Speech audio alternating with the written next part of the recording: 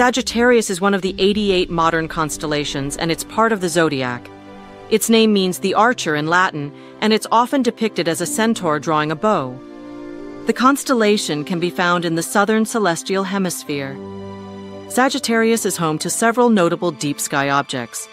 These include the Lagoon Nebula, the Omega Nebula, and the Trifid Nebula, all of which are visible with binoculars or small telescopes. The brightest star in Sagittarius is Epsilon Sagittarii, also known as Caus Australis. It's a blue-white star about 143 light-years from Earth, and is actually a binary star system. In mythology, Sagittarius is often associated with the centaur Chiron, known for his wisdom and skill with the bow. In astrology, people born between November 22nd and December 21st are considered Sagittarians, often described as optimistic, adventurous, and philosophical. Astronomers have discovered numerous exoplanets in the Sagittarius constellation. One of the most interesting is Ogul 2005 BLG 390LB, which was one of the first cool, rocky planets found outside our solar system.